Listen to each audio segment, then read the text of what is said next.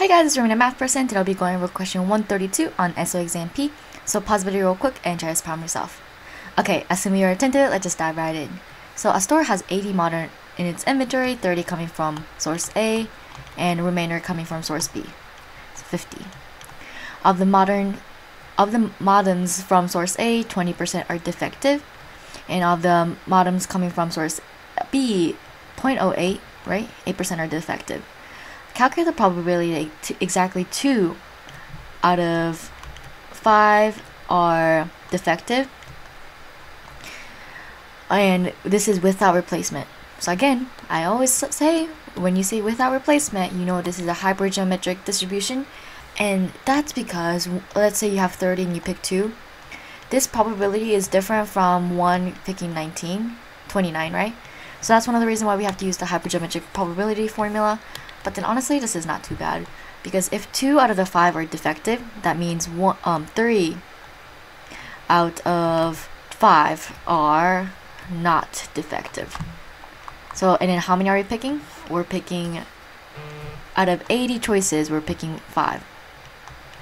Okay, and then what is the probability that 2 are defective? Well, from A, if there's 30 of them and 20% are defective, then we know that there are 6 defective ones here.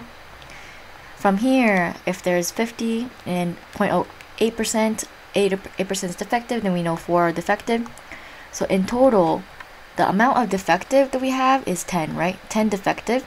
And out of 10 defective, how many are we picking? We want it to be exactly 2 out of the 10 defective are defected.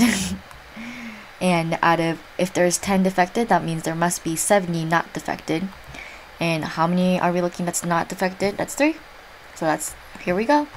And a good way to double check for hypergeometric distribution is to make sure that the bottom half, 3 and 2, that adds up to 5 here.